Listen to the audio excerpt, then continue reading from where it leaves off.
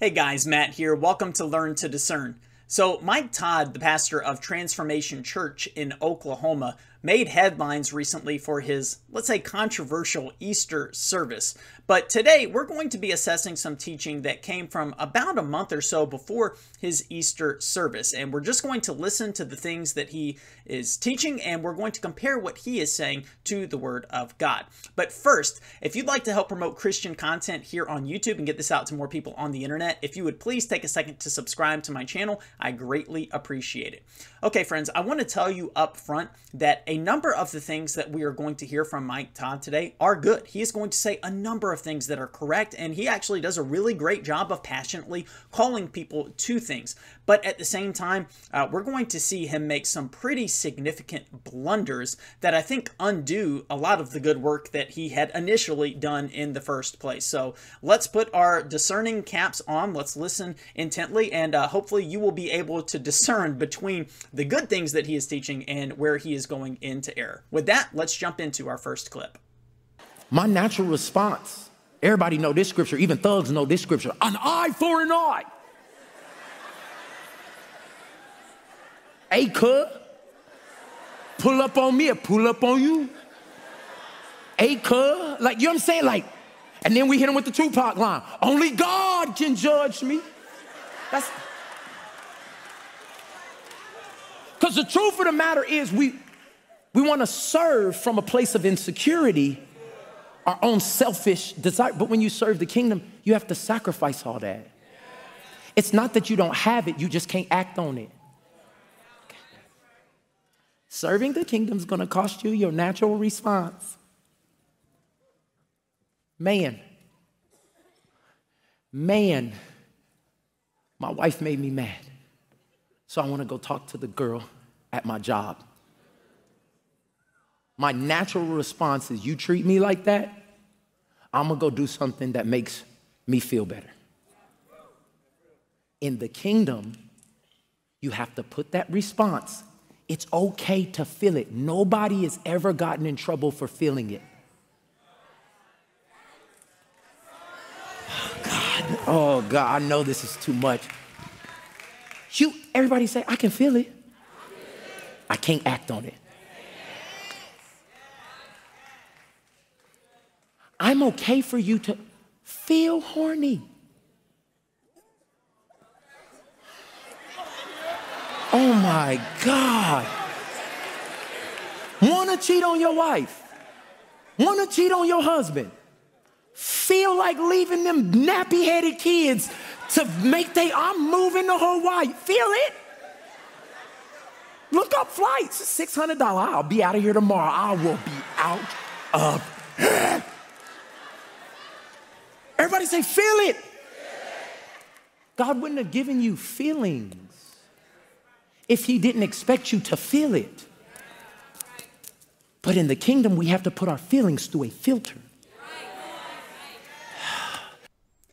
Okay guys, so let me start with what I am thankful for from that last clip. And I want to do this because I think that sometimes people might think when someone like myself is doing discernment work or we're speaking out against a particular pastor or their teachings, that we're doing so because we think that nothing they say is correct whatsoever. And friends, that is not the case. Mike Todd said a number of things that were correct there. Now, I do, again, believe very much the message was tainted as a whole, but I absolutely will commend him for the things that he said that were correct. So I do appreciate the fact that he was telling people that you can't always act upon your natural response. So you might have a desire, you might get angry, you want to punch somebody, but you can't act upon it. Or you might want to cheat on your spouse, but you can't act upon it. So I appreciate that he is telling people don't act upon those natural impulses. And later in his sermon, he's even going to tell people, listen, you have to submit those things to God. And so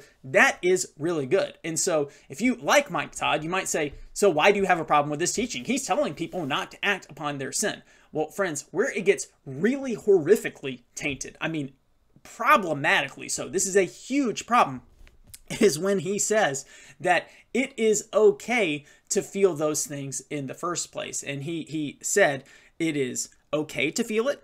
And, quote, nobody ever got in trouble for feeling it. And he gives a specific example. He says, listen, if you have feelings of cheating on your spouse, you look at somebody, and he used a word that I'm not going to use here, but he says, you have feelings that you want to do something with that person. He says, it's okay to feel it, just don't act upon it. But friends, it most definitively is not okay to feel those things. And we have that on the authority of Scripture and on Jesus himself. And so let's look at Matthew chapter 5, starting in verses 27 and 28. He says, you have heard that it was said, you shall not commit adultery. But I say to you that everyone who looks at a woman with lustful intent has already committed adultery with her in his heart. So Mike Todd basically is saying, listen, you might want to commit adultery, but as long as you don't act upon it, it's not sinning. And Jesus says, listen, if you didn't act upon it, but you felt that lust in your heart, you've already committed the adultery. It has already taken place. And listen to how Jesus continues in this section, showing how serious it is for someone to feel it and how proactive you should be in fighting against it. In verse 29, he says, if your right eye causes you to sin, tear it out and throw it away. For it is better that you lose one of your members than that your whole body be thrown into hell. So Jesus is like, if you're feeling that temptation, you need to do away with it right now. Now, we're not going to deny, friends, the fact that people have sinful feelings and inclinations and desires, and you want to respond in a wrong way. But when you tell somebody it's okay to feel it, you are ignoring what Jesus says, and that if you're thinking about doing those things in your mind, it's like you've already committed the sin. And he is saying you need to be very, very, very aggressive in combating it and dealing with that sin. I would also like to point out, friends, when he's like, hey, listen, feel it, think about it, just don't act upon it. Friends, how do you think you end up acting upon it? Does it normally just randomly happen, or did you think about doing that thing in the first place? The more that you think and dwell upon doing that potential act, the more likely you are to actually end up doing it. So, as I've already acknowledged, yeah, he's telling people not to do it, but he's still encouraging them to do sinful things, and he's encouraging them to do the things that lead to them doing it. So he's telling them not to do it, but he's basically giving them the tools to do it. And so it's really, really concerning here. I would also like to point out just a couple of more verses here. So Matthew chapter 23. Verses 25 and 26, Jesus pronouncing his woes to the Pharisees. He says, woe to you, scribes and Pharisees, hypocrites! For you clean the outside of the cup and the plate, but inside they are full of greed and self-indulgence. You blind Pharisee, first clean the inside of the cup and the plate, that the outside also may be clean. So what is he saying? He's saying your thoughts and your intentions, what's going on the inside, it absolutely matters, and you need to clean that up. And last one here, and this is why it's a really big problem for Mike Todd to be teaching these things. Because again, when you tell people it's okay to feel it, no, depending on what they're feeling, it's very, very sinful. So he is in some ways encouraging that sin. Listen to Mark chapter 9, verse 42. Whoever causes one of these little ones who believe in me to sin, it would be better for him if a great millstone were hung around his neck and he were thrown into the sea. So this is a really dangerous and problematic teaching. I also would like to point out two other things. Number one is at some point he said God would not have given you the feelings if he did not expect you to feel it. Friends, I mean, what is stopping him from saying God would not have given you the ability to sin if he didn't want you to sin? Just because you have the ability to do something doesn't mean that God wants you or expects you to do it. You know, God would not have given you the ability to commit murder if he didn't want you to go out and do it. Absolutely not. Friends, just because you can feel the feelings doesn't mean that God is okay with you feeling whatever feelings you want. You have to submit those emotions and those feelings to God. And so Mike Todd is basically saying submit the action to God, but no, we have to go even further. The desire, the feeling itself, we must submit to God. Number two, it also really bothers me that Mike Todd just consistently takes the Lord's name in vain and does so very casually throughout his service. So that's a big problem as well. All right, we have one more clip to get to, and I think we're going to see some of the same happening in this second clip. He'll say some things that are really good, but he'll kind of undermine the good things that he has said with some of the other things that he says. So let's go ahead and check it out. God's already decided some stuff that we think we can have an opinion on.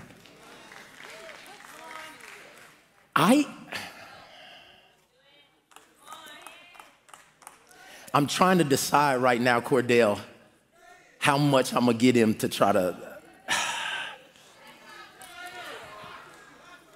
God decided male and female.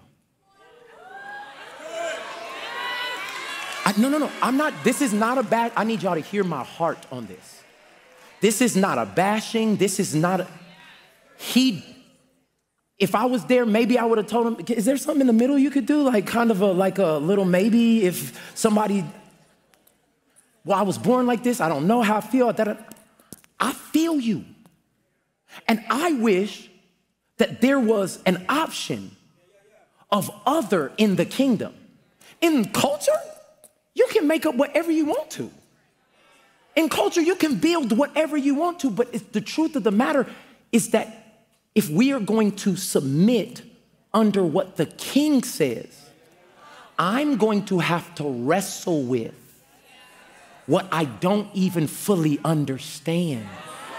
Oh God, pastors don't say this because they want to be absolute. Well, why did that? I don't freaking know. No, honestly, I wish God would have made it so much simpler and it was like A, B, C, or D, like frick. No, I'm serious. As a pastor, like, so what do you think about gay men? I don't know. But I do know in the kingdom. They're gonna cancel me. I'm not the king. I don't know why he decided to do it like this. I don't know why you're wrestling like that, and I don't know what to do to help you but to stand with you and pray with you and you're welcome at Transformation Church. Trans is in the title. Transformation. You can be here. Oh God. You're loved here. I want you here.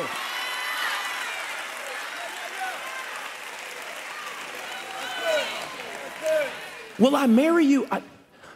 I can't, not because I don't think you found love. Just as a kingdom ambassador, when I look back at the orders that are in the Constitution of the kingdom,